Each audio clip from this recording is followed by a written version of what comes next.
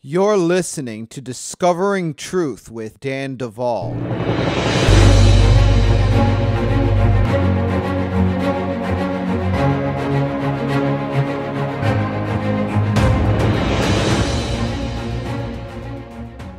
Well, folks, we're here on Discovering Truth with Dan Duval. I'm super excited to be hanging out again with my friend Todd Weatherly. And if you haven't already seen him on the podcast, where have you been? He is the senior leader of Field of Dreams in Adelaide. Todd and his wife Rachel have a desire to see people come into the fullness of the finished work of the cross. Between them, they possess significant business and ministry experience that they draw into all kinds of diverse situations and environments. They are certainly at the cutting edge of what God is doing in Australia. Their website is fieldofdreams.org.au, and they do stream their Sunday services, which are amazing. And so I just want to say, Todd, welcome back to Discovering Truth. It's been a long time, Daniel. Well, you know, it feels like it, even though it wasn't that long ago. Yeah, no, I know. Folks, I know. The last time I had Todd on, I had both Todds, and we were talking about New Jerusalem. We were talking about Zion. We were talking about living stones. If you didn't hear it, you need to go back and get that, because that was a powerhouse podcast, a lot of revelation, a lot of fun. Oh, it was just, there was a real flow, and Todd, not this one, brings a lot to the table, and it was actually really fun, actually. It's a good time. But today we're here, Todd, because we're going to be talking about what God is opening up to the body of Christ. You know, before we started recording here, you said to me, Daniel, people are asking the wrong question. You said they are asking, how can we carve out a timeline of what's coming based on no transformation in us? And you think there's a problem with that question. We need to talk about it. Todd, what's the problem? Yeah. Okay. I think that, look, if we just looked at where we are at the moment, there is a lot of, I don't know, even rage, I suppose, because of what's happened prophetically, and with people predicting Trump, some people saying he's still the real president, there's no president. You know, like, I don't want to weigh into that. I think that I really think that we are asking the wrong questions, because we're meant to take dominion. And I think that a lot of our questioning comes out of the paradigm. The paradigm is Western thinking, Greek thinking. It's passive. We talked about the Prince of Greece. So we want to be able to observe. We just think that watching and praying is just sort of like, you know, keeping up to speed with the news and listening to a few prophetic ministries. And that's still very passive. And so we need to understand what God has already done. He says, it says, draw near to God and he'll draw near to you. Why does it say? Why do we have to initiate it? Because at Calvary, God already drew near to us. And Pentecost, he drew way closer. And so that comes out of eternity, the spirit realm. And now what we have to do, I like when in the English someone broke down the word responsibility, it's our response ability. And when we keep looking for just pure timelines and we're trying to sort of get the inside word, we're trying to work out, Lord, in the supernatural, in eternity, can you show us what Bitcoin is doing? Can you show us what these shares are doing? It's not even that. It's actually, we need to find out what the Lord has already done, what our role is. And there is a natural resistance to personal change and transformation, because it's uncomfortable, it is painful, not tormenting, big difference. And we just empower people just through our passive observation. And we are literally meant to rule the world with Christ. To him who overcomes, he'll rule the nations with a rod of iron, you know, and to him who overcomes, he will sit on my throne as I sat on my Father's throne when he overcame. And so we're really, really missing it in that regard. So I just know that I think that, if we're talking about, let's just talk about eschatology for a minute. Now, firstly, if you haven't heard me before, I am an offending machine. I'd be shocked if you listen to this and don't get offended. You'll get challenged as well. And that by the grace of God, I don't care, because what happens is that we're following carnal narratives that don't work. They just don't work. I have such a respect for the people who've gone before us and the people in ministry, but everything's changed so dramatically and so quickly. I even feel that while I do respect people who have a conservative position in politics, the conservative position is still a limiting belief system. We actually have to be manifesting glory from heavenly dimensions as sons of God, mature sons of God. So it's still speculative. Are we in the very, very last days, or are we in some form of a cycle? Now, there's arguments for both, but it really doesn't matter, because if we understand that what we are called to do, we can't go wrong. We cannot go wrong. But I feel that there's, by necessity is a mother of invention, by being forced into a corner, we're having to really explore, is that, have we been engaging with limiting beliefs? Have we been deferring responsibility? Have we been laying blame on others? And I would say it's pretty hectic. Some of the things I'll share is pretty hectic. But I would say that in regards to, it's almost a no-brainer. I've been studying the book of Revelation, and the book of Revelation is not a chronology, because you've got Babylon fallen multiple times in different chapters. I believe Revelation is a series of visions that overlay. And I've had a lot of data points come to me. Now, I'd be lying if I said I have this big panoramic thing and, come on, Dan, we're going to talk, and then Sid Roth's going to ring me, and then I'm going to sell some books. That's just not going to happen. But I feel that we're asking the wrong questions. And if we were to say at the moment, what is something that is no wiggle room, I believe that Scripture, it says in Peter, it says it's only one interpretation. But what you have is there's layers of interpretation. Now, for example, Paul, who wrote inspired Scripture, in some contexts, it seems like he was using an Old Testament example and extrapolating it as a prophetic type. So everyone got baptized in the Red Sea, and the manna and the bread from heaven is Christ. Jesus said it himself. We're talking about honouring eldership. You shall not muzzle the ox while he threshes the grain. And so he's taking things that are literal and he's added a layer to it. And so I feel, number one, for those listening, I love the Logos. I feel there's so many amazing things in it. There's the surface level, the literal. So whenever something's written to a church, there is a literal, imminent, contextual understanding, but then there are levels.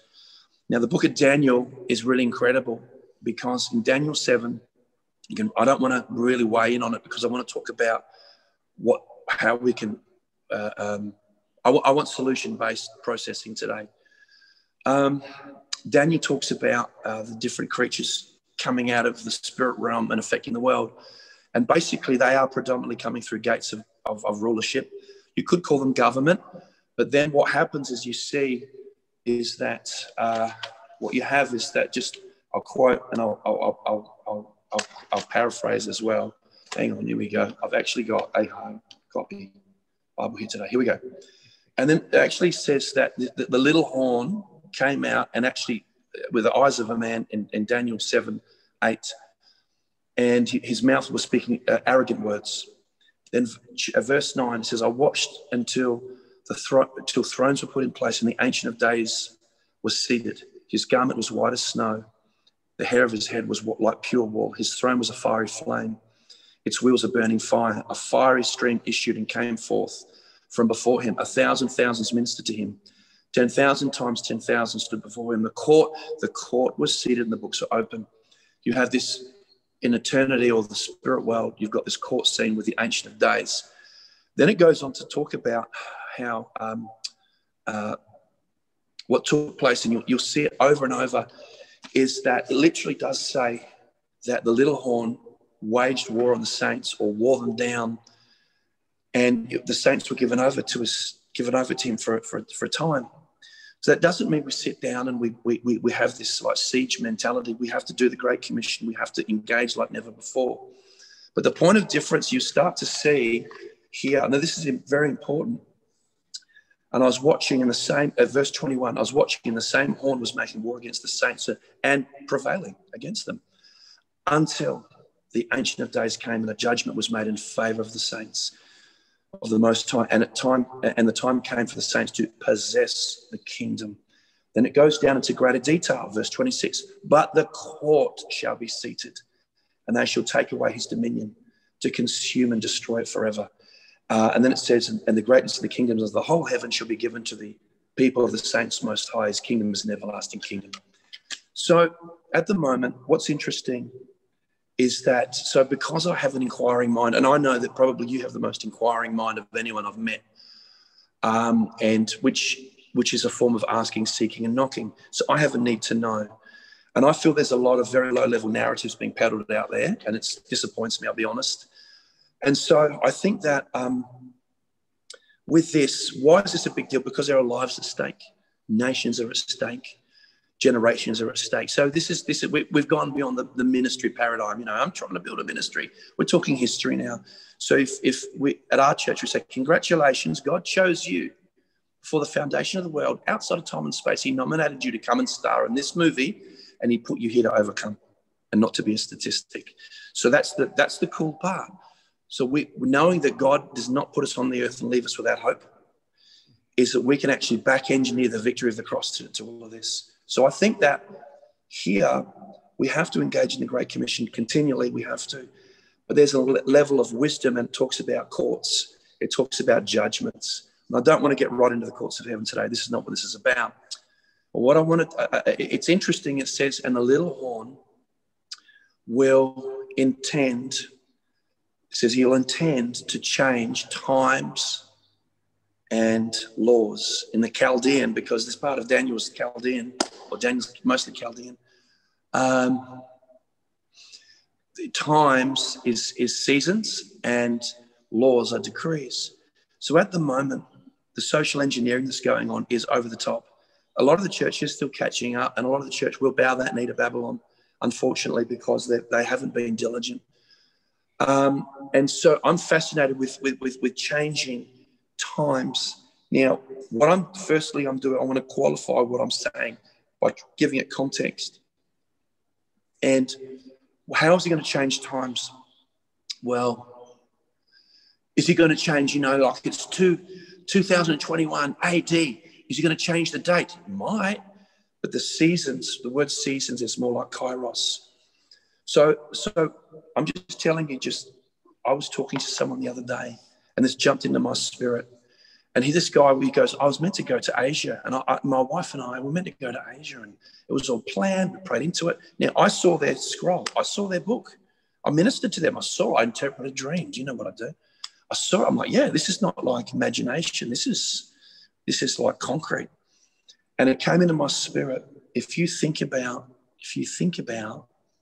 the billions of timelines of people, I was meant to come and be with you guys for the advance. You guys have, meant to probably do some other things as well on top of what you're doing. I was having appointments to speak to governments and presidents.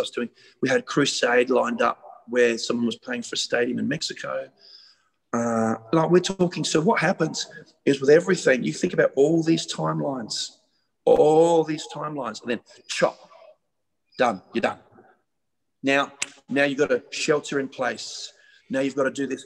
So I feel that on a very, very relevant way is timelines have changed. Now, why am I saying that? Is this a semantic? It is not. I've been to nations, and the Lord goes, I want to give you a significant, inheritance. Ask of me, and I'll give you the nations as an inheritance. I'll give you significant inheritance. I've seen it. I've had throne room encounters, and then chop. So rather than sort of going, this is terrible, this is scary, the biggest thing people have to overcome is fear, because once you live in fear, it creates a landing place for really bad things. So you've got to deal with that.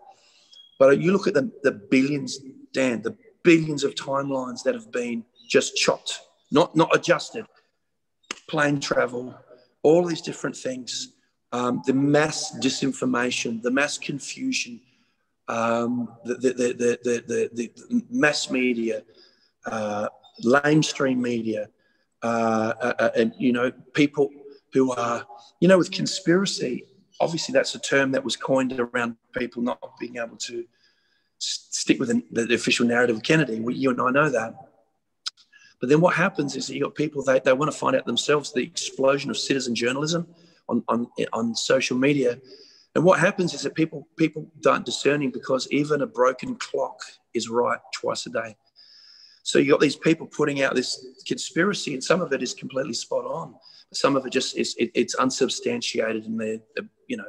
So the point I want to make is, we're in a time where timelines have just been chopped, and regardless of whether they're very end and the end of a chronology, or we're in a very, very deep dark cycle, it should not affect us with how we respond to it. So I hope I've qualified that without getting too bogging people down in theological detail. But I just think that I mean, I've just turned 52. I have never, there's no precedent. I can't now, I mean, we can, actually, that's not true. I've seen things in the world I've never seen before.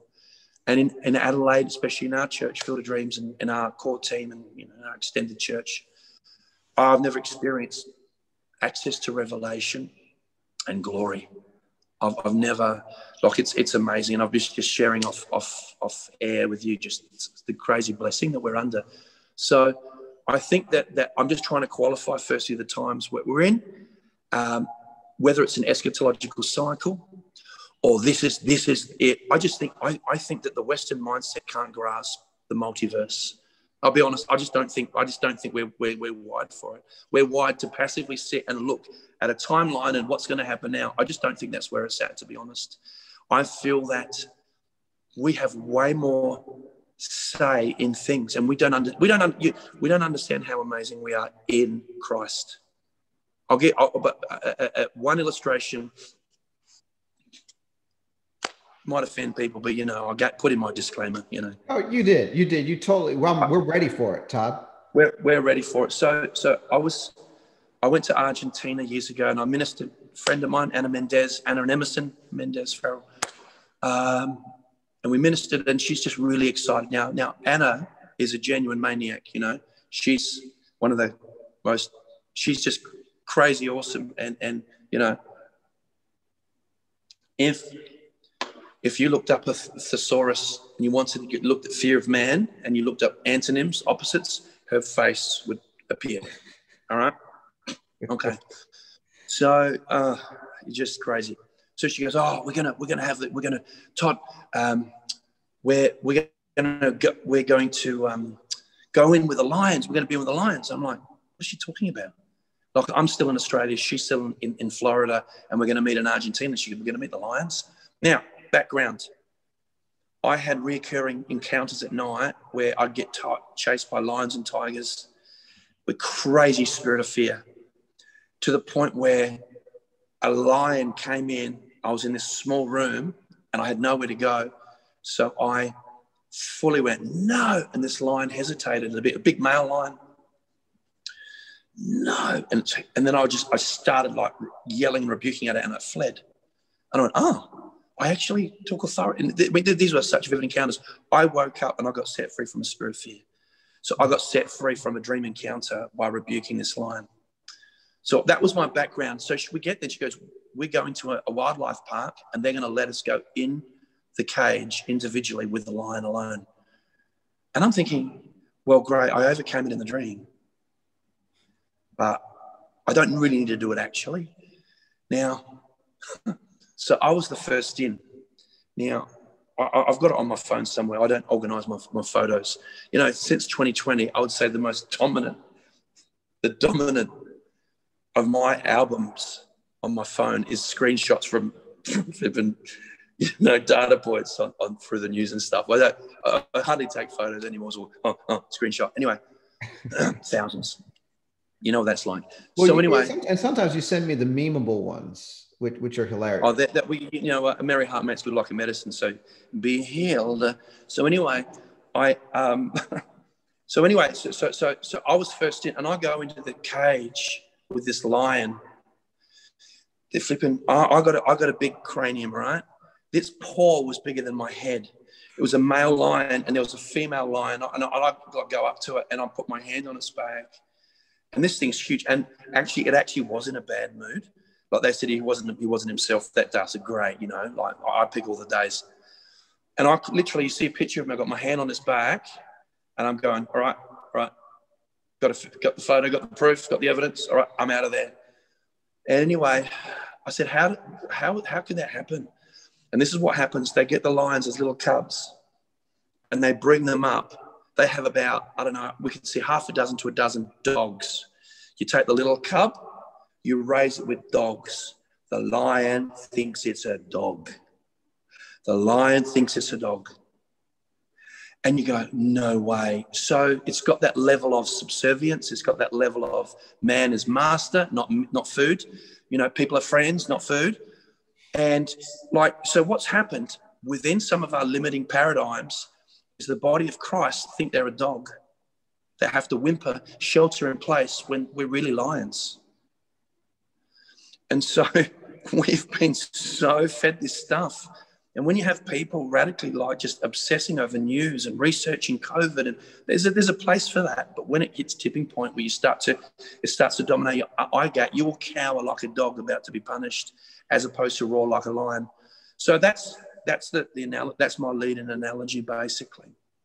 So did you have any before I go in, and before we do this? The problem is, Todd, when you start talking, I could jump in at any time, just interrupt, take the microphone and go off. But I am not going to do that today because you got me excited. But this is called self-control. I am going to let you dive. And when I can no longer take it anymore, interject. Yep. Take us there. Okay. Let's talk. Okay. Yeah. Again, another disclaimer. A friend of mine, Jim Drown. Some of you guys, if you listen to this, you'll probably listen to it a few times because it is like a zip file being put in your spirit. Add water. Mate of mine, a friend of mine in Georgia, Jim Drown, really, like family. He said, Todd, when you revelate, it's like drinking from a fire hydrant. It's like water splashing all around your face. You're only getting a bit. So anyway, look. So this is. I pray with an amazing group of people. And nothing is off the table. We want to know, ask, seek, knock, ask, seek, knock. And we do that. We've talked about things like transfiguration. Is that on the table? We had a conversation just before Christmas or just after Christmas about transfiguration.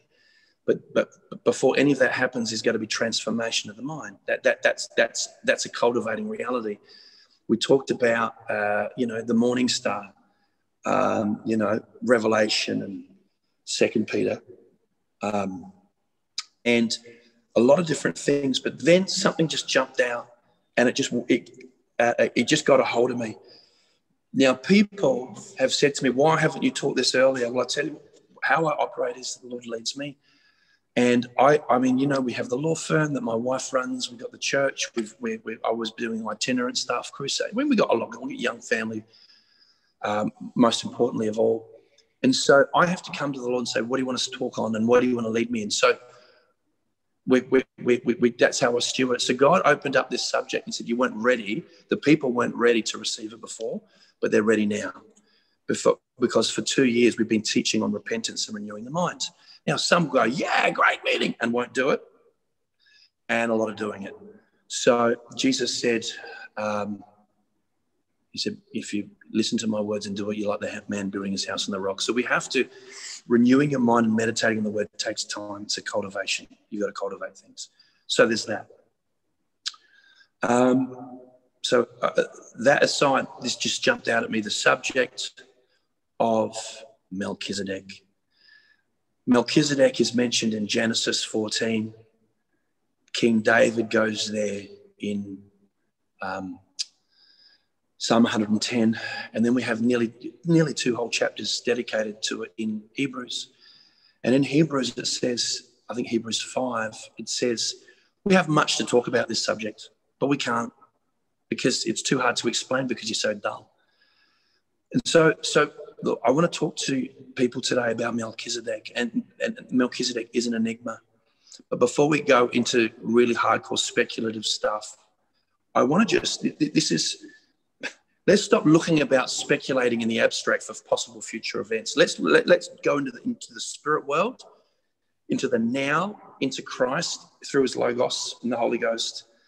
In Revelation chapter 1, verses 4 to 6, it says, John to the 7 churches which are in Asia, grace to you and peace from him and who is and who was and who is to come. So that's the best way you can put in three-dimensional language of the supernatural. It's everything's almost happening concurrently and already taking place.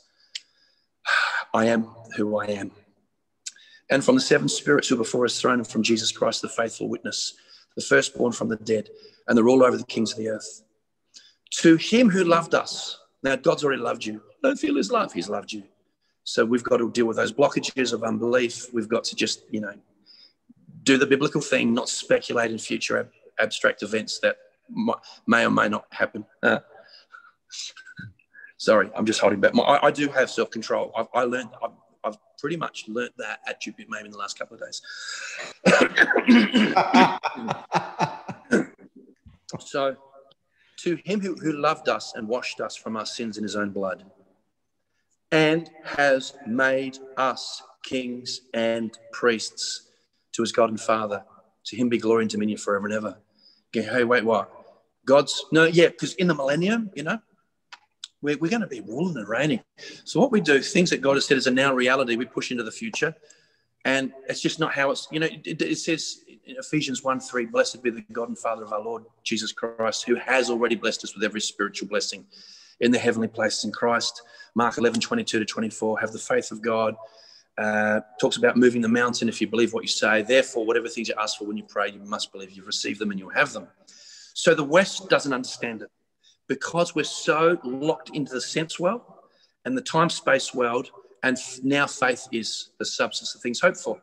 So it says here that we're already kings and priests. And you're going, hang on, Lord, I didn't get that memo. Well, that's a nice, it's a paradigm. So what if, like I said, for all the people listening to this, what if the Lord could show today, if we could go to some old doors that you've already visited, they didn't open for you, or we went through some doors that opened before, but you didn't get the result that you wanted. What if today God gave you a key that opened doors that you've been to many times, but they didn't open before? Well, today I believe we can get that, because it actually does say God. There are keys of knowledge, because Jesus rebuked the people sitting in the gate of his day, saying, "You've taken away the key of knowledge." So it actually says, with all your get understanding, wisdom is the principal thing. And what's amazing is that it says in Psalm 47, sing praises with understanding. So today we're going to engage with the spirit of understanding. So the Lord says we're already kings and priests. Wow, that's great. It's new covenant. This is amazing, new covenant. And oh my gosh, so grateful. What if I was to show you that was always God's original design and God's people are not interested?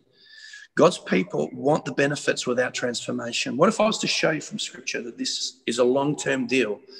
So maybe rather than take dominion on the earth, we refuse to govern, so we become governed, and then we speculate about end times. That'd be interesting, wouldn't it? That'd be really interesting. Okay, so let's just say Exodus chapter 19, verses 3 to 6. What we have here, so God had this incredible covenant with Abraham. And Abraham didn't completely obey it. Like, he didn't leave his father's household. Dad came with him for a while. Partial obedience is disobedience, or delayed obedience is disobedience. Lied about his wife, curses broke out and stuff. But Abraham never came under heavy condemnation because he was a friend of God. So wouldn't it be interesting if the same type of covenant was meant to be for a whole nation? But they said, we don't want that covenant. We actually want to stay slaves. We don't want personal transformation. We don't want the confrontation of intimacy. We just want Moses to be the guy, and we'll hear from him. So we're going to trade on a lower covenant And that's happened in stages. I don't want to get lost in covenant today, but it happened in stages where they said, no, we don't want it. We don't want this. But now we're going to engage a covenant. And according to the covenant, God, you will be duty bound to punish our disobedience and punish our enemies. That's the covenant they traded down for. But can you imagine if that wasn't God's original design? Exodus 19, verses 3 to 6. And Moses went up to God, and the Lord called him to the mountain, saying, you shall say to the house of Jacob and tell the children of Israel, you've seen what I did to the Egyptians and how I bore you on eagle's wings and brought you to myself. That's called grace. That's called grace. God did it. They had to lean in by faith and obey, but God did it. He brought them to himself on eagle's wings. Now, therefore, if you'll indeed obey my voice and keep my covenant, then you shall be a special treasure to me above all the people, right? For all the earth is mine. You ready? And you shall be to me a kingdom of priests and a holy nation. So God's intent was them to be a kingdom of priests, and they said, we don't want it. No, this is what we want. Moses, you be the priest.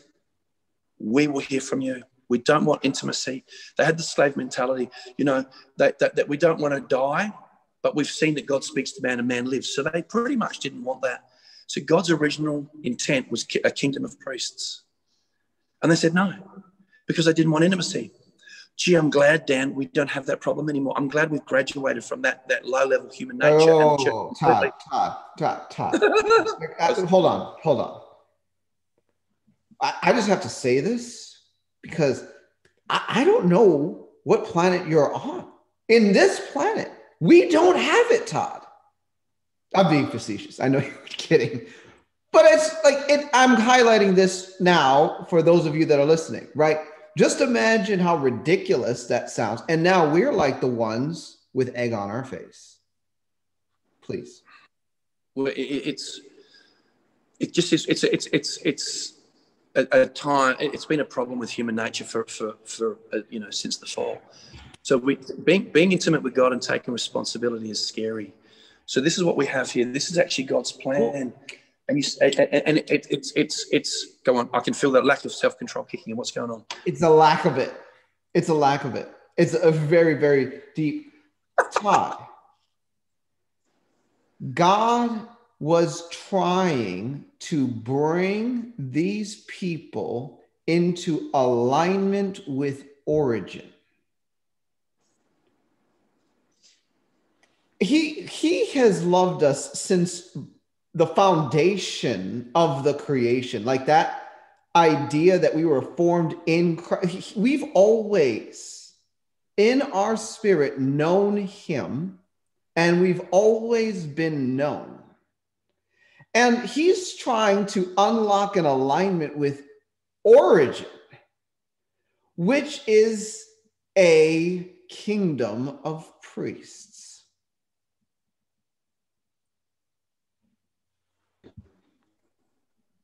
Well, so remember, we can go to the same doors, but with the key of knowledge and change everything. So what you have is you go, God says, I want you to be so close to me, but the things that are killing you will get burnt off. The ropes that are binding you will burn off, but people don't want it. It's evidenced here. And again, we can speculate. See, Emerson, this is so powerful. Emerson, Anna's married to Anna. He said to me, Todd, I love, he's so good. And it's such a key. He said the Old Testament was predominantly, not exclusively, but predominantly physical and external. The new covenant is predominantly spiritual and internal. So what we do is we don't take that to heed because Jesus says the kingdom of God is within you. So what we do is we push everything externally, and I can't believe the prophets got it wrong. No, Trump's still in this. It's always someone else's fault. So God today is addressing people where they can start at the grassroots level and actually start to engage the grace of God and personal transformation. Now, because I will be skipping on the mountaintops today, because I just obviously because of Chronos time and stuff. So why is this such a big deal? I'll tell you why it's a big deal. Because, all right, I'm going to give 2 more scriptures, and then we're just going to blow it up. And I am going to do my very best to deplatform myself. So basically, what you got is at 1 Peter chapter 2, verses 5 and 9. But you also, as living stones, are being built up as a spiritual house, a holy priesthood, to offer up spiritual sacrifices acceptable to God through Jesus Christ. Then it says, verse 9, but you are a chosen generation, a royal priesthood, a holy nation, his own special people, that you may proclaim the praises of him who called you out of darkness into his marvelous light. So you've got this incredible, this is hidden within Scripture, that we're kings and priests, or a royal priesthood, or a kingdom of priests. Now, if I'm going to backtrack now, because we started this off in Daniel 7, if we start to engage this, God visits, now very, very messianic book, prophetic book is Zechariah. Mind-blowing. Again, I'm just being disciplined. I'm walking past all the rabbit trails. Then the angel of the Lord rebuked Joshua, who was the high priest, under the Levitical priesthood. Thus says the Lord of hosts, if you walk in my ways, if you walk obediently, and if you keep my commands, then you shall also judge my house, and likewise have charge of my courts. I will give you places to walk among these who stand here. So as we start to engage what priesthood is, God will give you such authority that you actually start to judge. Oh, but I don't want to call fire down on people. Judgment's bad. I'm glad you raised that question in your heart. Psalm 19, verses 9 to 10. The fear of the Lord is clean, enduring forever. The judgments of the Lord are true and righteous altogether.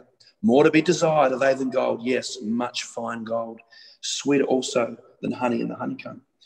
So firstly, if we start to function in the royal priesthood, we've got the Old Testament types and shadows pointing to the now reality, and then you actually have, if you do, and the old covenant, if the priesthood yields to its function, then what we get to do is we get charge over his courts, and we get to judge his house. And we get to, and there are judgments. Now, judgment, you go, what, calling down fire, like, in Revelation and whatnot. The Old Testament is a judgment was the way to steward the kingdom. So judgment was indispensable. That's why Solomon asked for discernment or wisdom so he could judge as opposed to punish. So you've got basically the government gates taken over the world. It's a top-down style government. God's people have chosen not to govern. They've chosen instead to become Christians. And so I feel that the highest calling or point of identity is as a child of God. We start off as a teknon, a young, immature child, pre-bar mitzvah per se. And then we graduate up to huios, and huios is that you actually run the estate. You've actually stepped into your double portion inheritance, and you help run the family business or the kingdom or whatever. So God's calling us as sons to change the world, not sit there and work out timelines. Jesus, tell us when you're going to restore the kingdom. Jesus says, not for you to know times and seasons per se, but for you, but you shall receive power and go out. Now, I believe there are very relevant scriptures like 1 Thessalonians 5, but you know that the day of the Lord comes as a thief in the night. Again, that's a whole other subject. But when they say peace and safety, everything's peace and safety, you know that sudden destruction will come. But you will not be overtaken by this because you walk in the light. Jesus said in I think, Revelation 3, probably the letter to Philadelphia, the church in Philadelphia, he said, because you've kept my commandment to persevere, I will keep you from the hour of trial, which is to test the whole world. There are so many nuggets in there. But if we function in priesthood, this is what's really crazy. So sonship is it. If you're caught up in being a Christian as opposed to a son, you can wonder, I don't think I'll go to church. I don't feel like I don't think I'm going to be a practicing Christian, or whatever that looks like. But when you understand sonship, it's very hard to unson yourself. That's like becoming an uncreated being, which is just ridiculous. So what then happens, here's the conundrum, Daniel, and this is my deplatforming statement. Mm-hmm.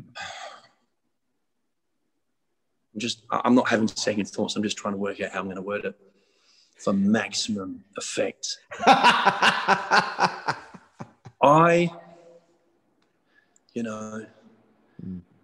People go, don't upset the apple cart. It's not working. There's nothing to upset. So, all right. I was preaching on stage, and I've got an apostolic call. It is what it is. And I'm on stage, and that's nothing to do with my identity, to be honest. And you know me, I'm a big kid. I'm a well-informed big kid. I've got a lot of energy, a lot of enthusiasm, but I'm not like, I don't, call me apostle or bishop. For me, I mean, if that's your point of respect, great. But I'm preaching, and I hear a voice of the Lord speak to me, and he said, the Lord says this is a temporary arrangement. As I'm speaking, so he's speaking to me, but not interrupting me, I don't know. And yes, men can multitask. Isn't that amazing? And so the Lord said this is a temporary arrangement. He said, in eternity, you won't be an apostle like you are now, but you'll always be my son. So I feel the highest connection point is the being born again into the household of God. Here's the other thing. You ready? Because this whole kings and priests thing is seriously still veiled, and I'm going to speculate in a minute. So again, here comes the deplatforming. The narrative of most of the body of Christ has been through the fivefold. The fivefold's called to equip people for the work of the ministry. Bingo. However, only a small percentage of the body are fivefold, maybe 5 to 10% at best.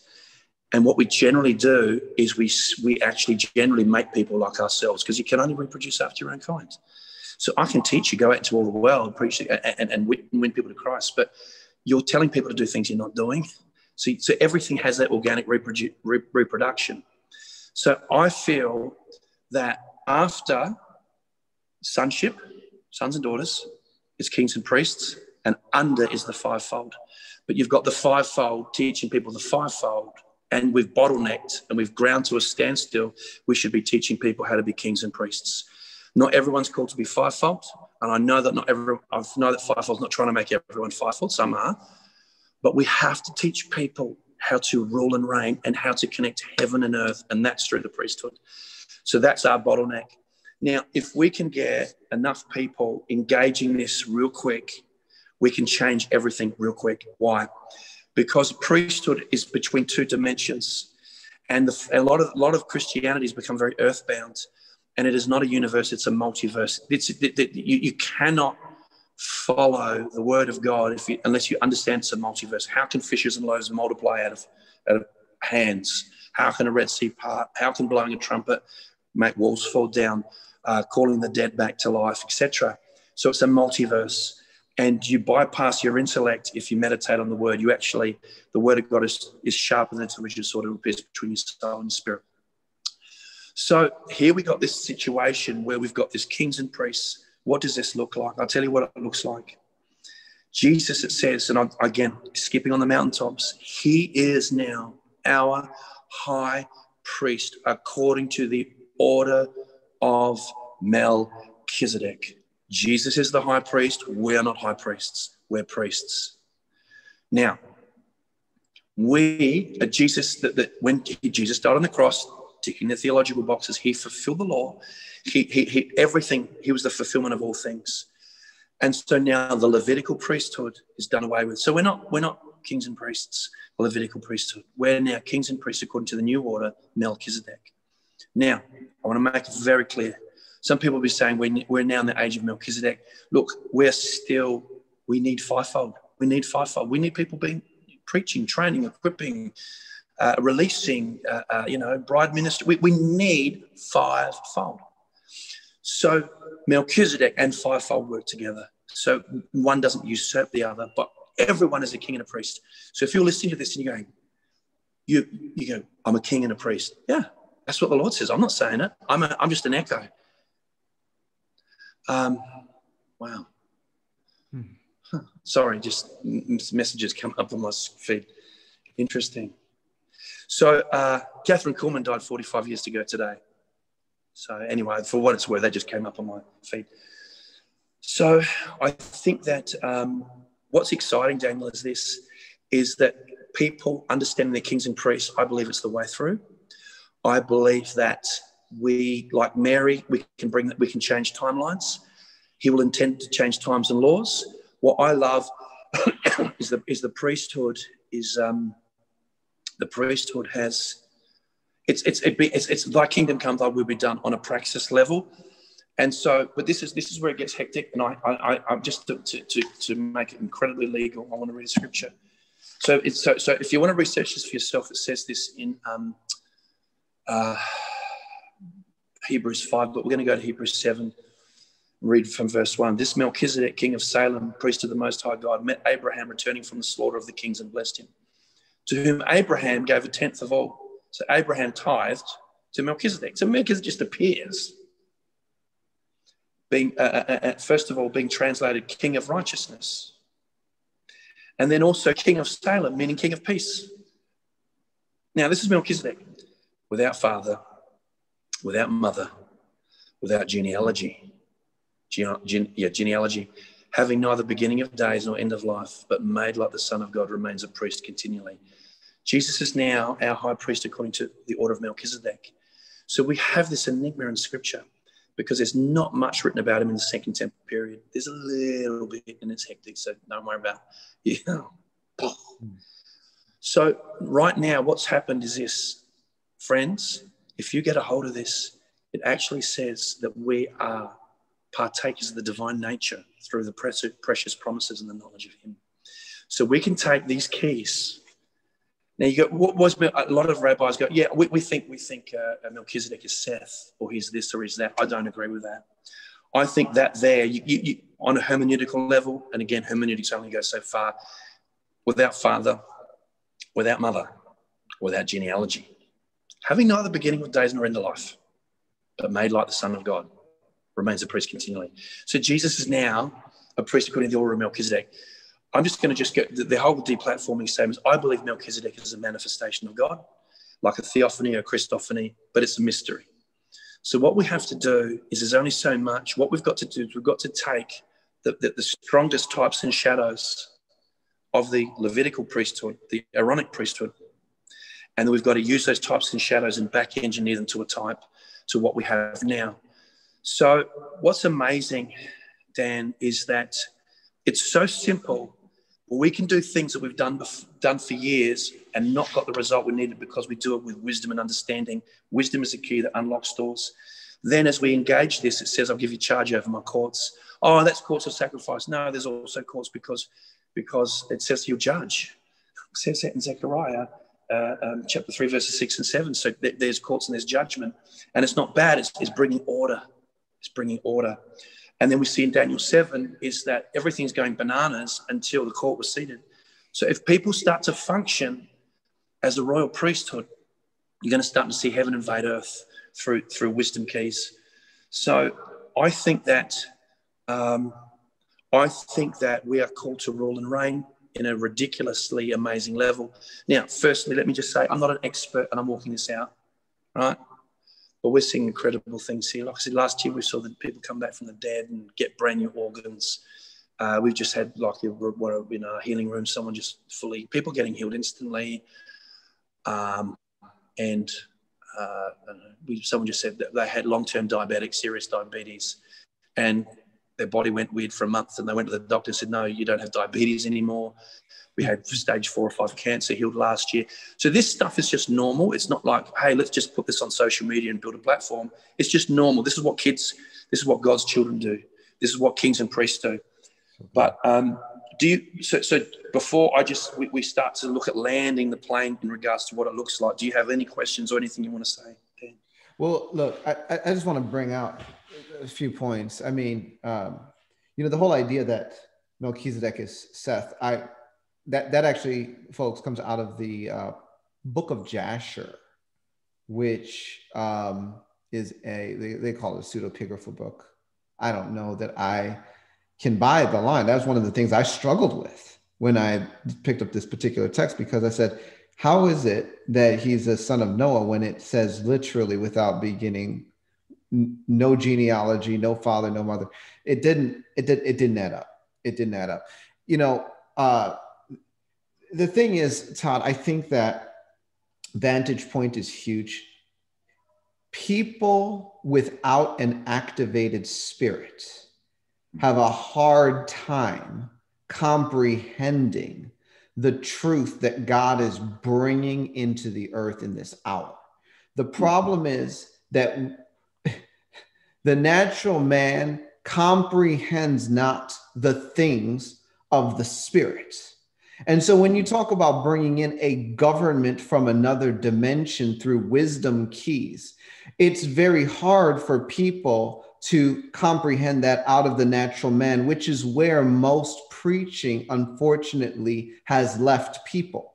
It's a natural church processing a spiritual God through a natural mind and conforming that presentation to an acceptable paradigm. Like, okay, well, this is our sphere, this is our box, and this is how God fits into how we experience life. Therefore, this is what Christianity is. And this is how a prophetic timetable will play out. It's either going to be A, B, or C box within this frame. And God's like shattering the whole thing, but you can't shatter if you want to park in the natural mind. And the thing is, there are so many things, like I often struggle like with Jesus. It's like, there's so many things I want to tell you, right? And I sit down with people all the time. I'm like, there are so many things I would like to say, but you cannot receive it. You literally can't hear it with the natural mind and get it. The spirit has to be up and active to digest what's coming in. And I think that the idea of being a royal priesthood in Melchizedek, being qualified as sons of God to stand in the Lord's courts and make judgments out of them, the Lord's counsels, and bring order through them, is spiritually discerned, spiritually experienced, spiritually engaged, and enforced. And you know, I tell people, like, the human spirit. Let me just say this. Just the other day, Todd, just the other day, I'm sitting down with one of my clients, and you know what they told me? They said, Daniel, the angels that work with me, they were all abducted. Oh, that's unfortunate. It looks like they're in a bad situation. Like, oh man, you know, this is going to be a lot of fun here. Like, who abducted them? Well, let me tell you, Satan, Lucifer, and Leviathan, like all three. This is a threefer, you know? And so what happens is my spirit stood up immediately. I was just like, I don't like this.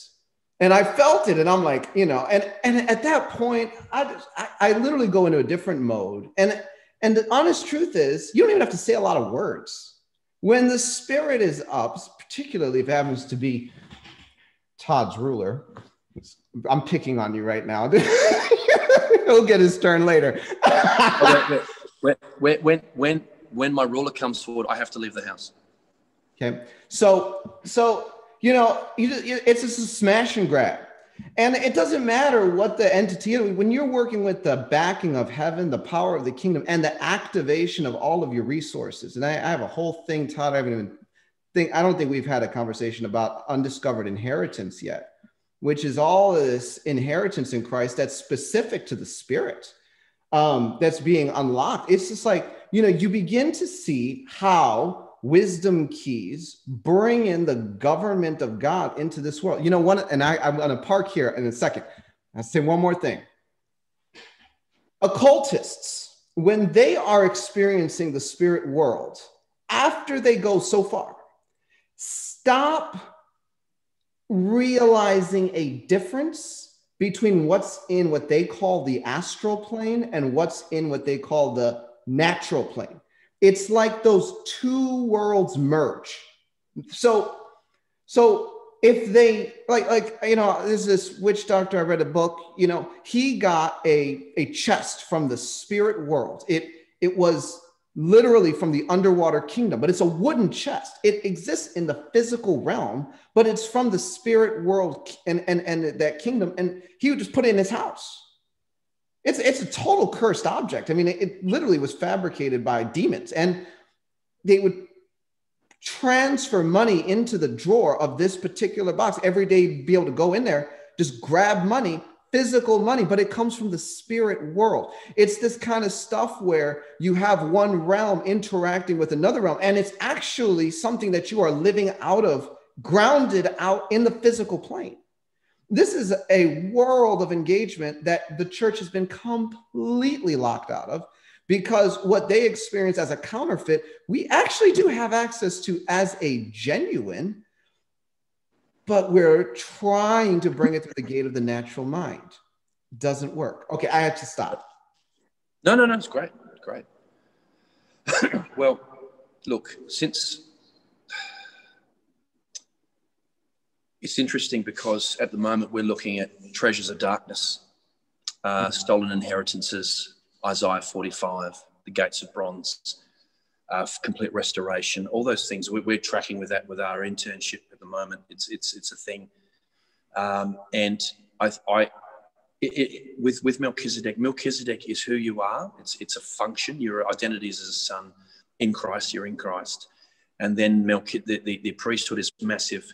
Why is this? Is this a semantic? Is this another little bit of information to add onto the pile of information that we already carry around with our theology? No. It now becomes a paradigm. You function a paradigm.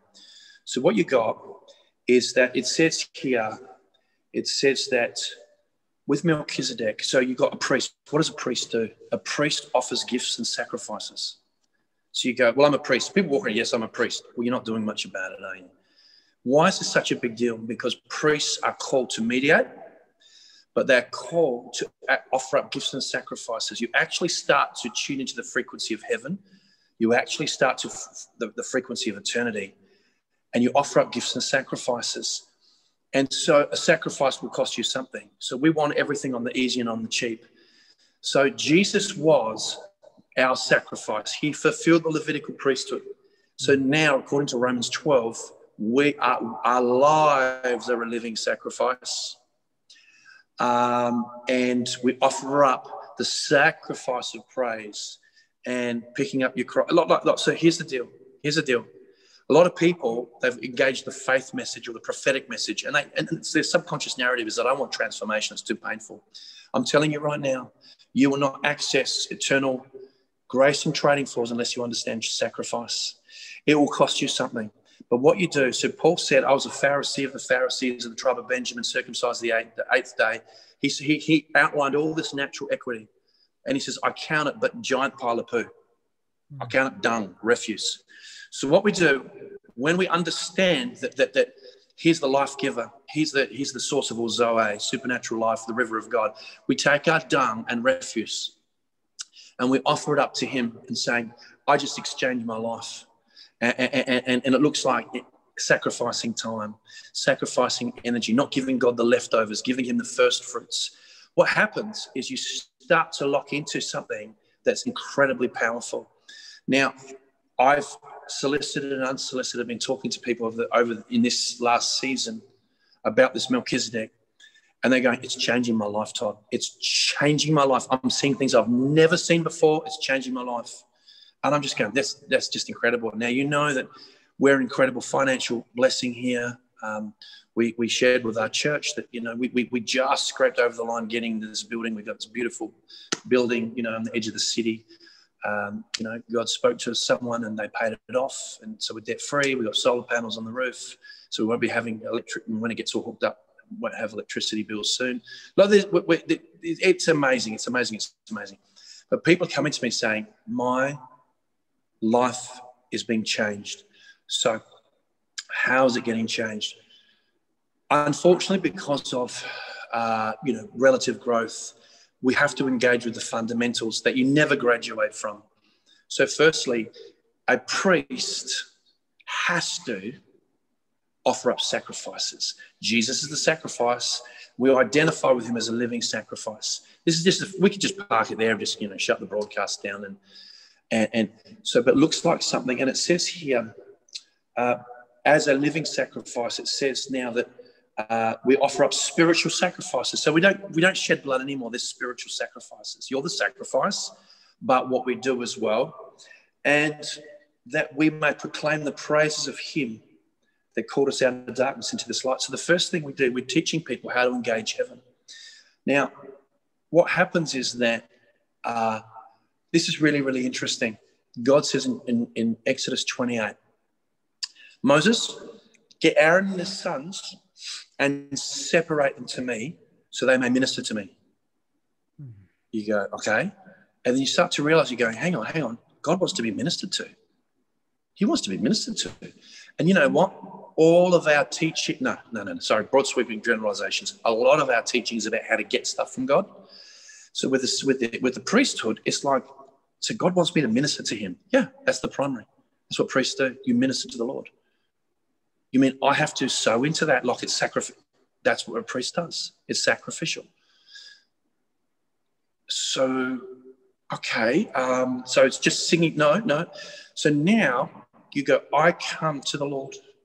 And in the spirit, I am clothed with Christ, robes of righteousness, etc., which is greater than the 12 stones on the breastplate, which is greater than the gold plate, holy the Son of the Lord, which is greater than the onyx stones, which is greater than the tunic and the ephod and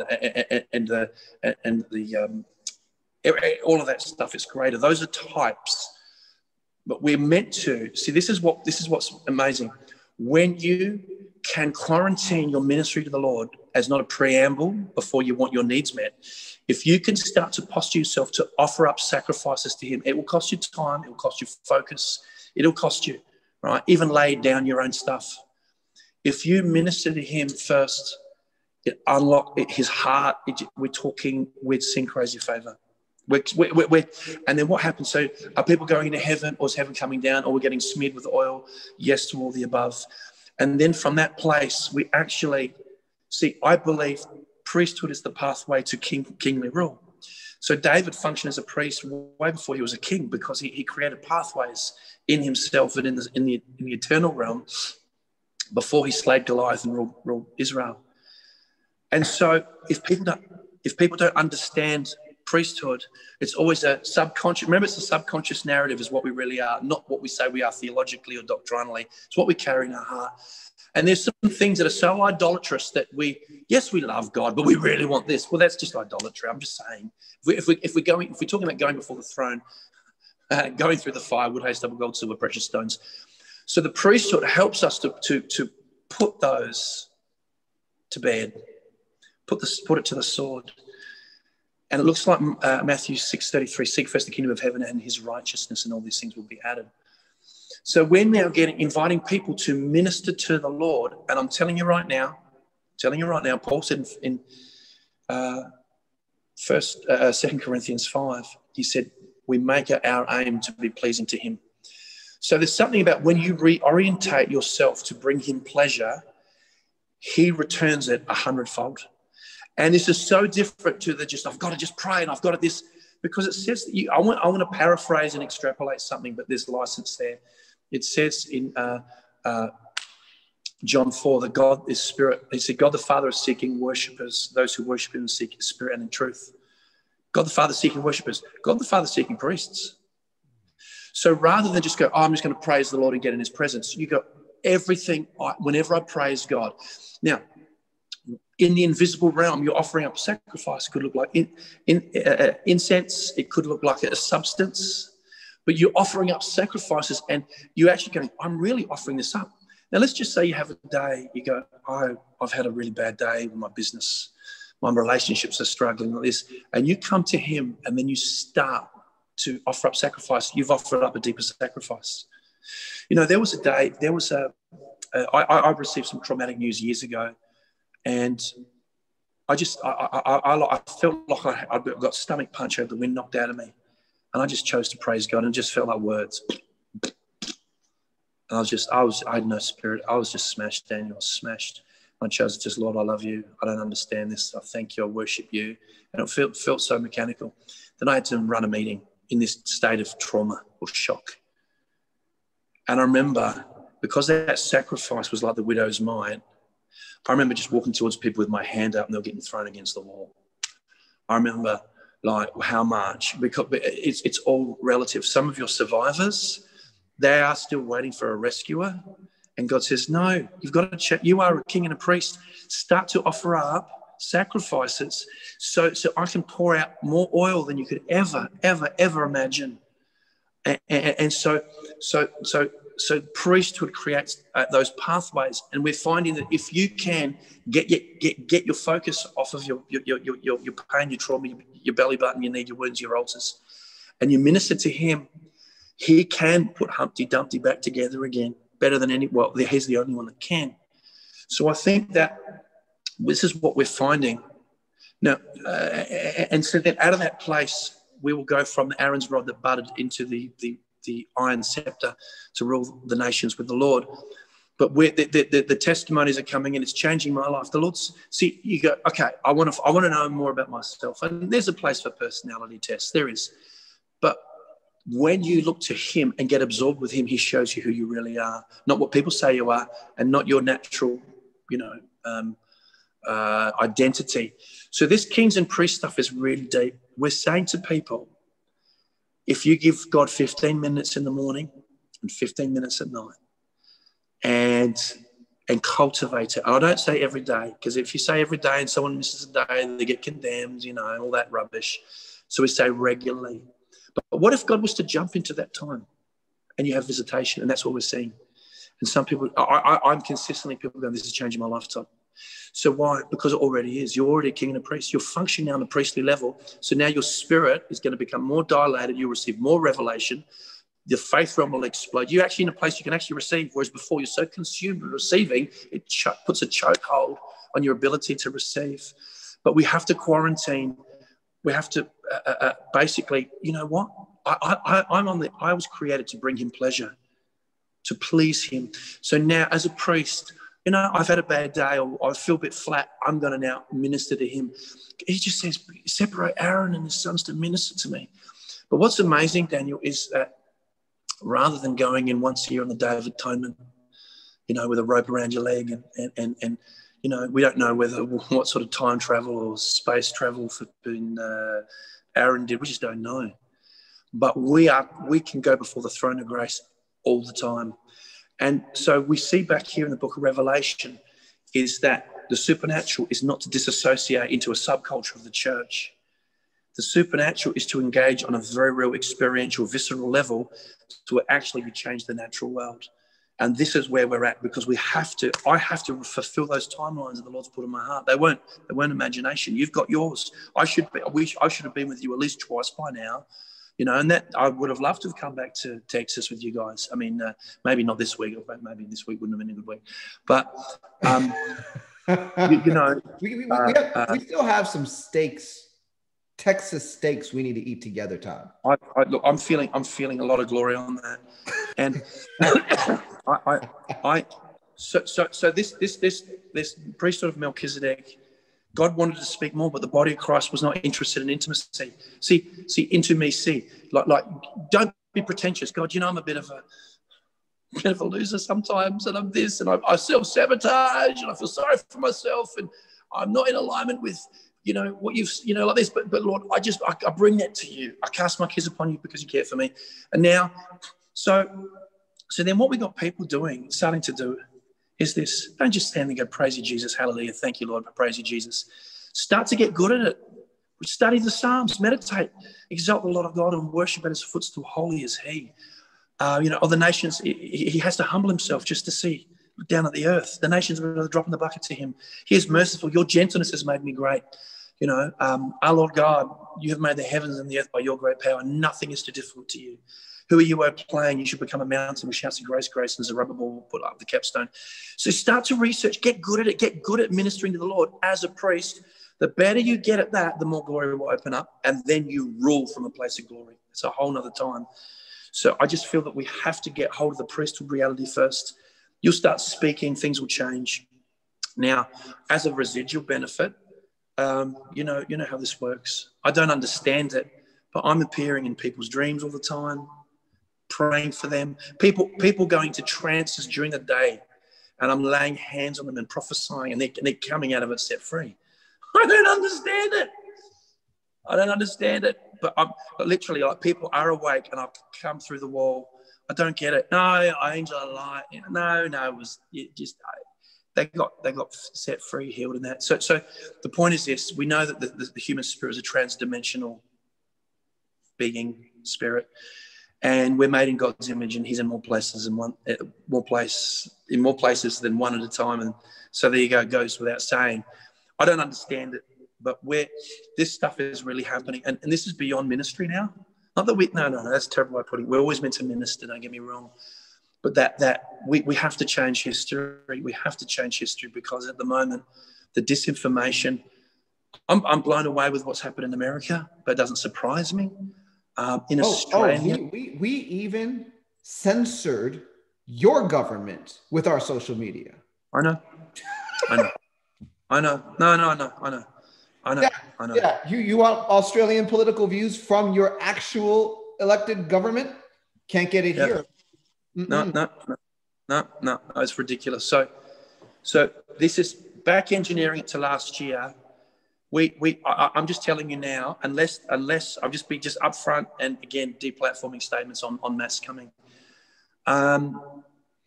Just through incredible encounters and revelation, there is a level of a cycle, and if you look at the build up to World War II, that's what it is. Is it right now that the media gate, the propaganda, the brown shirts, from BLM to Antifa to whatever else, and Joseph Goebbels took that propaganda and all that sort of stuff. That gate is being taken, and right now they're looking at, we would have never. They're looking at special quarantine facilities where you're taken away from your family, dude. It's happening, And the church is like, oh, hey, like what are we going to do? Wake up when we're flipping in box cars, going, like, really? Come on. That's not going to be me. So what happened last year? Why is this a big deal? Why is this Melchizedek thing? Get away from singing songs. You are a living sacrifice. You are a royal priesthood. You come to the Lord in Jesus' name through the blood of Jesus. Make sure you're walking in forgiveness. And then you come to Him and you're offering up spiritual sacrifices. Oh, it might look like singing. It might look like decreeing. It might look like worshiping and thanking Him, right? But get away from I'm not really into singing, well, then you'll miss it, because we're called to offer up spiritual sacrifices. Why? I'll tell you why. About March last year. So I'm going to use California because California is an extreme example. You still can buy your marijuana. You can go get your alcohol. You can go to Planned Parenthood. You can do all those things, but you can't do church. It's dangerous. These are essential services. Now, you see Christians going, hey, come on. You might spread. What was it? You can do Zoom, but you can't worship. Why? They're trying to shut down the priesthood. So what happened in March last year when the whole world shut down in 1 week, roughly, is this. I'll read it to you. I'm glad you guys all asked inside your heart. Right? Acts chapter 15, verses 16, 17 from the Jerusalem Council. And after this, I will rebuild the tabernacle of David, which has fallen down. I will rebuild its ruins. I will set it up so that the rest of mankind may seek the Lord, and all the Gentiles who call by my name, says the Lord who does these things. So the tabernacle of David is another expression for the order of Melchizedek. Wow. So if we can shut down worship, we stop angels ascending and descending. Wouldn't it be interesting if when the world shut down, it correlated with Book of Revelation, it says, and there was silence in heaven for half an hour. Wouldn't that be interesting? So when we don't minister to the Lord, angels can't take your sacrifice and bring it before the throne. And then the blessing can't flow down. God dwells in the praises of His people. So this Melchizedek priesthood is so much more supernatural than we understand. But we have to go through the cross and offer up sacrifices on a sacrificial basis. The tabernacle of David is corporate and individual. It is a heart after God, but it is offering up continual worship. David brought back the ark. Moses' tabernacle was still functioning in Gibeon for 30 years with no ark of the covenant, still using the Levitical order. In David's tabernacle, it was 20. They did one lot of sacrifices. They did 24/7 worship from there on, and anyone could approach. There was no veil. It was a type of the Melchizedek priesthood. How on earth can you set up your own deal and Uzziah got leprosy, Jeroboam got killed and still got deposed? How? Because David understood priesthood and God showed him to do this. That's why you've got the keys of David right? The keys of David, the tabernacle of David, and Jesus will always be the son of David, because he understood. He wrote Psalm 110, the Lord has sworn and he will not relent. I've made you a priest according to the order of Melchizedek. So David understood that foreshadowing. So at the moment, if we can function as priests and kings, we start to see that heavenly place. And the more broke, busted and disgusted you are, the more powerful your encounters will be. But we're just saying to people, 15 minutes in the morning, 15 minutes at night. Well, that's a bit much. Well, then fine. You don't have to be blessed. You don't have to have breakthrough. You don't have to have transformation. You can just stay as you are. So that's cool. But those who want that, is that you can't change anything out there until this world changes. Nothing's changing out there. And this is not disassociating into some fantasy world. Real spirituality overflows and changes everything in the natural. Speak to the mountain, be uprooted and cast into the sea. So this is so cool, Daniel. And there's so many incredible examples that we're seeing, but we're seeing blessing. And so when you look at this, you go, why should we be speculating about possible events when we're not doing the one-on-ones? And I'm not saying we could be at the end of the Chronos, loaded up with Kairos, or we could be in an eschatological cycle. But there are patterns in cycles. There's no doubt about it. And I just think that we're asking the wrong questions. Lord, when are you going to manifest? And everyone's looking at this sign with no personal transformation. If we engage with what already is, you're already a king and a priest. Some of you guys are listening going, yeah, I might try that. You don't try it. You are that. You already are. You're just not functioning. Can you imagine, God, I want you to change my life and transform me, but I will not do the 101s. The 101s is you want me. You don't want my ministry. You want me. You want me to minister to you first and foremost. And then it's really cool. I'm nerding out. I love it. This has been so good. This is so good. And one of the things that I have to say, it's very clear from beginning to end. Jesus is trying to get us partnered with him in bringing his government into the earth. Earth then becomes the springboard for redemptive agendas that go to the creation. If we can't land it here, we're not going to be able to land it beyond. And the Bible clearly says the whole creation groans. It didn't say the whole earth. Romans chapter 8, the whole creation, King James says creature, groans, awaiting the manifestation of the sons of God. It's just, there is a vast exploitive, like exploit field for the sons of God, and people, I believe that this is what God is opening up at this hour. It's a truly supernatural transition for the body of Christ. We're leaving behind the shell of, 3D thinking. You would call it the Prince of Greece. It's being taken off like the husk of a piece of corn. It's just like God's just stripping it, and the stripping hurts because it's really dividing the chaff from the wheat. I mean, it is dividing the chaff from the wheat. We're seeing. That's why Paul says, I'm not even going to compare the hardships I've got now for the glory that will be revealed in us. So the stripping and the husk, it'd be worse to miss your eternal inheritance. and the thing is, there's no way to accidentally land on that by being super spiritual, whatever that means to you, without standing on a firm foundation of the basics, and I love that you said that, because, that's somewhere we've been. I refuse to be a ministry that is essentially a cereal box, right? Fruits, nuts, and flakes. Like, that is not us. We're not that.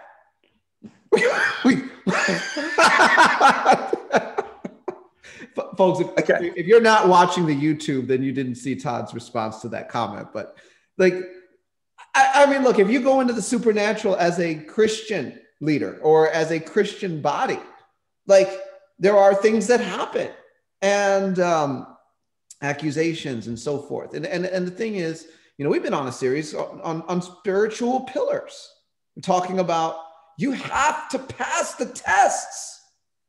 You got to pass that submission test. You got to pass that patience test.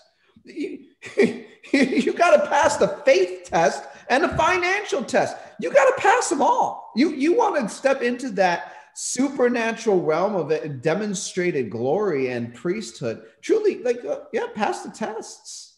It's necessary. Yes, Todd. You know, the trajectory. Let's just talk about the trajectory.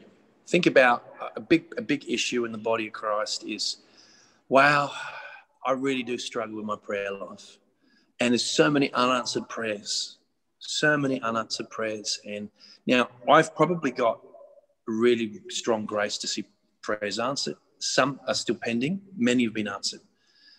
So if you go like this, can you imagine, right, I'm going to really believe for this. And that's a great start because, you know, without faith it's impossible to believe, and you must believe that it's already happened. Just, right? How do the courts of heaven work in conjunction with belief you've received it on the finished work of the cross? And, didn't Jesus take curses on, you know, we've all been there and, you know, nice. But you go, I'm really believing for this. And I stood on the word for weeks and months, and then God did it.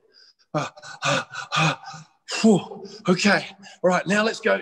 Let's see that to-do list that's got like 1,564 requests. We're now on number 2. It's never going to happen.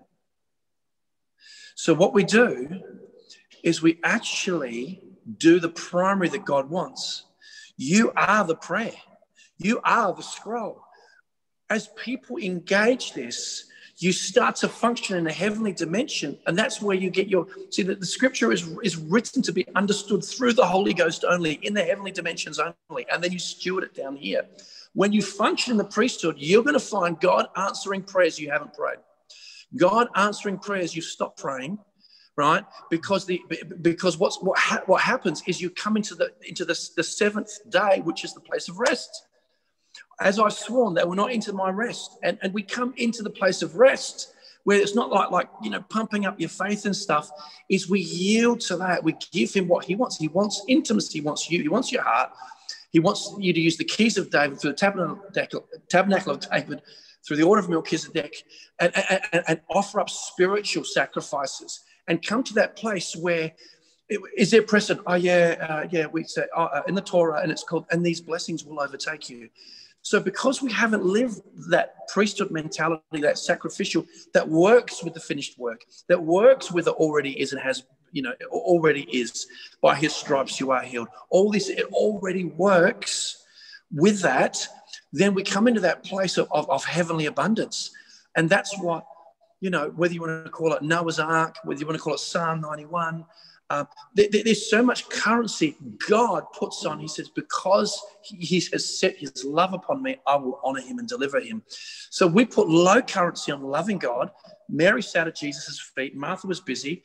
And he said, it won't be taken away from Mary. This is what pleases God. And from that hub, you can wag and wheel out into everything.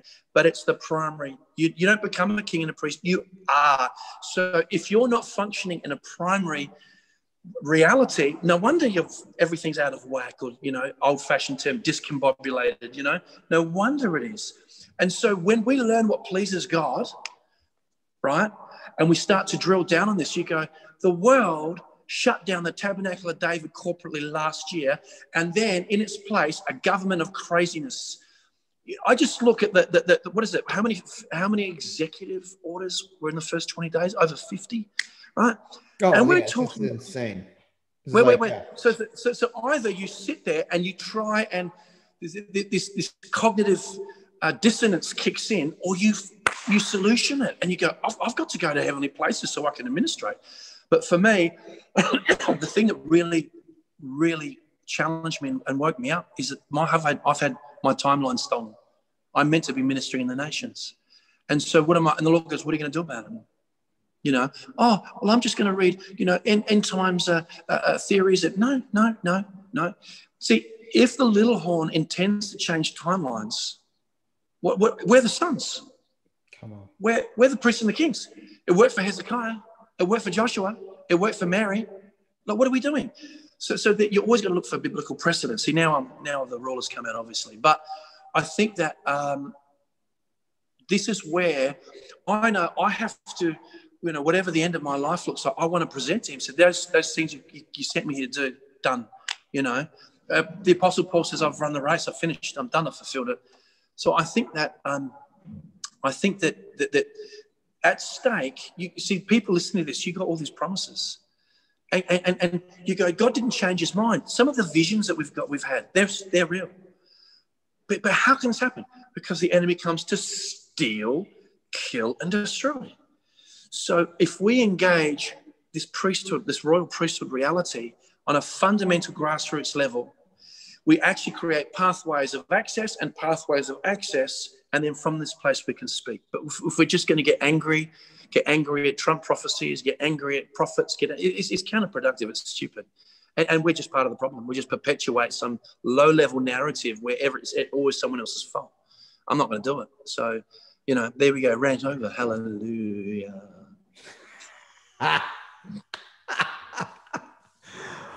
Oh, my goodness. Every time we sit down, Todd, it's always a lot of fun. I don't know that we're ever going to hit the end of the conversation, but we are going to hit the end of this podcast. And I'll say one more thing. One more thing. Oh my gosh! If I said this, right, and it's been quickened to you, I've got to start ministering to the Lord. 15 minutes. Start to look into Psalms. Look at things you can praise God for, be grateful for. He wants you to engage heavenly protocols of wisdom and find a heart connection. Not being overly familiar with a God we don't know well enough. Engage wisdom protocols, the blood of Jesus, the name of Jesus. You are a high priest, you're clothed with Christ, offering up spiritual sacrifices to make a heart connection. And this is what I'll leave it at this. We don't need the whole body to do this. We just need a remnant. We need a quorum to hit critical mass. God always works through the remnant. So if you're listening to this and this has moved you, please do it. Do it for 40 days and you look in the mirror and go, my life's changed. I've got seasoned ministries going, I'm actually doing this. I'm experiencing things I've never experienced before. So I just wanted to lay down that practical thing and then done. Holy Ghost. So good.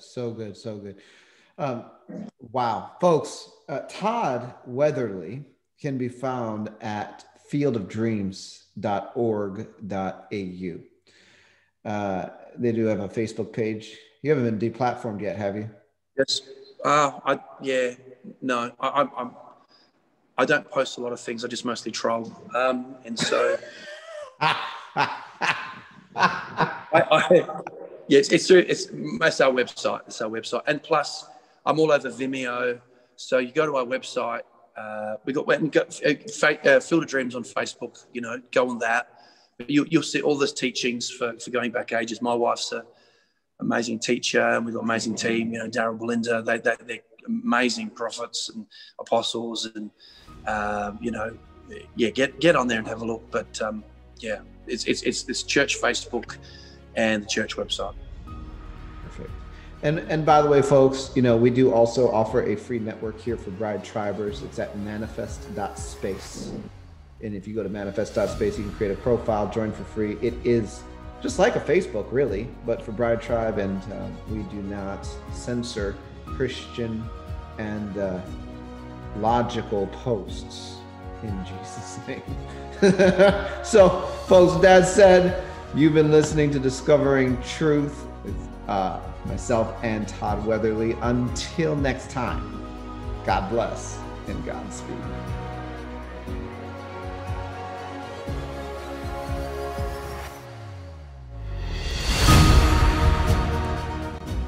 You've been listening to Discovering Truth with Dan Duval.